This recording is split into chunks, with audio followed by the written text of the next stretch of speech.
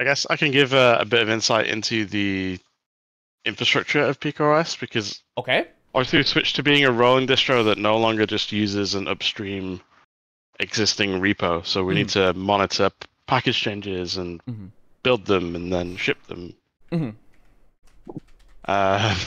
We basically wrote our own package builder that leverages Git, Git actions that periodically every hour scans Debian SID and some experimental packages because we use a mix of both. Checks against our repo to see which ones we've recently built. If there are updates, it queues them, and then it just goes through building them one at a time, which works pretty well most of the time, except when it's like GCC and it takes an hour and a half to build. But otherwise, yeah. So we've had to build custom software basically that I can link you to our. You can actually monitor it. We have a dashboard that's available. Okay. So you can like look at the queue and stuff. And there's like a list of the packages. These are source packages. Okay. Current 41,000 successfully built. Oh god. There are. I am working on improvements to this. It's not. This build is not. It's never finished. Sure. Things like i386 packages are a bit of a nightmare because we don't want to ship. We are an x64 only distribution, with the exception of i386 ones needed for content creation and gaming. Yeah. Basically. But then that means that we have to selectively build only the ones we need of that, and that gets a little bit complicated. Wait, what? It's a bit like I think Ubuntu does that as well. So, what content creation ones are there? Because obviously I know about the gaming ones are there, like the Steam stuff you need. But what content creation one are there? Stuff like FFmpeg, because if you want to. Well, Cosmo probably knows more about that than me, to be fair. Okay. Oh yeah, I think it's I did. around. Gone. Yeah, I decided to add the OBS, not the OBS, the Dev Multipedia, the Dev Multipedia repo as a target for our optimized builds. For basically two reasons. It's basically a whole bunch of multimedia packages that are already updated to the very latest. But so that's cool and better for our users and less effort for us to update them. And on top of that, Deb Multimedia tends to enable all the compile features for them. So basically, for FFmpeg on the Debian build, you don't have the AMF encoder feature enabled, or CUDA or whatever, like OBS or FFmpeg build options. Deb Multimedia just tries to enable the absolute maximum amount of build options, which is very helpful to users. So on go on. I think the main thing we need the 32-bit libraries for is like if you're trying to hook into and record like a 32-bit native game, that kind of thing. I don't know why you'd have one of those, but it's weird Steam annoying stuff for all the games. Right.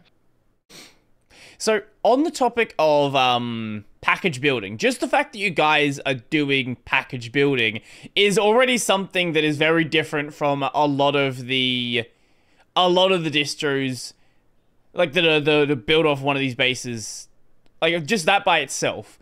And some of these distros, like Endeavor, they will build certain additional packages, but most of what they do comes directly from Arch. Whereas here, you're actually, it effectively is a separate distro. Like, it is building off of those packages coming from Debian, but it's not just what Debian has packaged. Yeah, so the we do use their source packages where for the base where we can, but we do also have our own Git instance with around 250 things that we've either written or packaged manually ourselves as well. So it is a mix of both, but again, it's Debian SID mixed with experimental as well. So there isn't even a Debian flavor that matches what our base is. Right. Yeah, we're not even ABI compatible with Debian. Because that's another thing that I've seen come up. Like, oh, well, if it's Debian based, because people seem to think when you say Debian based, they assume that you're talking about Debian stable, which I like to refer to as Debian stale, because that's what it is most of the time. But that's not at all what this is. Yep, that's not what this is at all. And we even get things quicker than like Arch sometimes and stuff. So it's like it depends on what it is and how much we prioritize it. Especially things like graphics drivers, the program languages we use. We tend to get a lot earlier kernels, all that kind of thing. We get much earlier than even Arch. That's not necessarily a good thing every time, though. I mean, we do test before we push things. We don't just randomly push things up, but we're behind on the major things, like desktop environments, because we are still beholden to Debian upstream packaging them, and they're not for outside of GNOME. There aren't that many people that do the packaging. Right. Like, I don't think they only have a couple of KDE packages, for example, which is crazy given the amount of packages that KDE has. Yeah, I think KDE has the Debian KDE team has like only one active maintainer for the entire Qt and KDE package set. So we can be a little bit slower, but that's kind of the best way to do it, right? Because your desktop environment, you want to be stable. Sure. Whilst things like drivers, you can just roll back, and you've got things like we ship Mesa Git as well as Mesa Stable, that kind of thing, right? Okay, so I was gonna say you can be on the bleeding edge, or you can choose to be more stable, depending what you want. So it's up to the user at that point. Yeah, for Mesa Git, you can actually go to the device manager screenshot. You can see it as an option. On device manager, where is that one? That one? Yes. Yeah, device man. Okay, sweet. Thank you. And then I think that's the other thing is testing a DE takes us longer because obviously there's only a couple of us, and we do have people in our community that do help us test as well, which is great. And we do ship betas sometimes and things like that. So it can take us a little bit longer for the larger things like desktop environments, but generally we're way faster than Debian, and Debian stable, and way faster than Ubuntu. But I mean, it's not all about number go big, right? Right. You need to be a stable base as well. You don't want to be disrupting users. Don't break your users. There's no need for that. When something does go wrong, how do you guys approach that? Do you send out a notification to people on the Discord? What's the protocol you usually follow here? We'll generally do a Discord announcement. It depends on what the issue is. If we get something, we can just like roll back a package or something. We'll just roll back a package, or we'll fix forward. It's pretty rare that we catastrophically break everybody. Right. I can't think, since we're switched on the Debian base, I can't think of a time we've done that, to be honest. Our Discord is active. We have support sections that we maintain, and we're constantly helping people. But yeah, the main at this point, the main distribution of information is Discord, which probably isn't great. We do have the changelog on the website as well, but that only because we're rolling, we can't list every package that changes. Right. So we just list the main ones there when we do a new ISO build generally.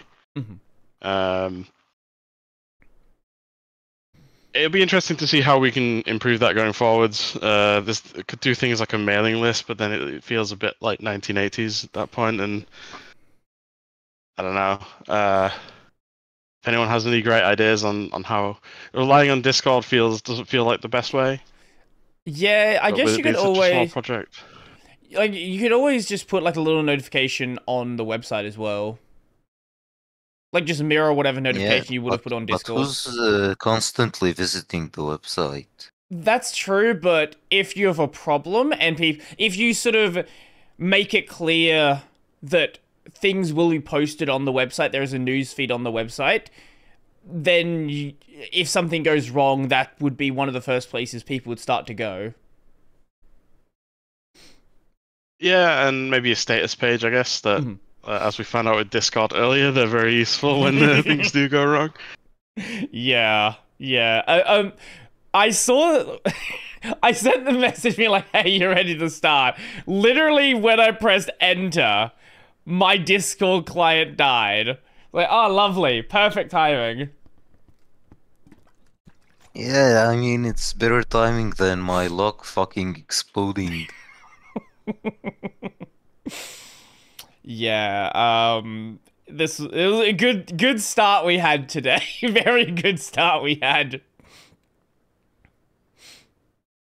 Like, so regarding the whole notification thing, this is one of the things I like to discuss because I have been quite critical of the way that, like, Arch handles it.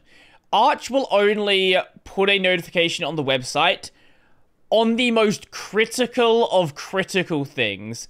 Even when there are cases where most people are affected by it and most people need to do some manual intervention, they just don't mention anything.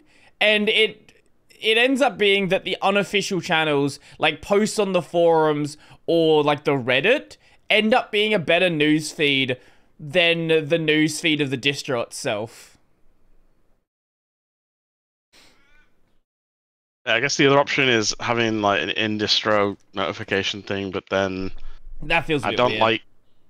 Yeah, that's kind of Microsofty, isn't it? It just feels a bit invasive at that point. So we don't have any telemetry or anything running. We don't even have no donation pop-ups or anything. Nothing like.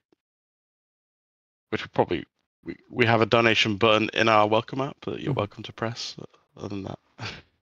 Yeah, I think the only thing that really needs to be there, like full notifications that's too much. But having a news feed of some sort that people can go to, I think that's fine. Like if people, even if you wanted to have like a PikaOS news app, right? Like I think that would be fine as something that people could choose to go and open when they want to. But maybe if we added a status page to the website, we could then have a tab in the welcome app that just loads that in like a GTK web view. I guess that makes sense. Yeah.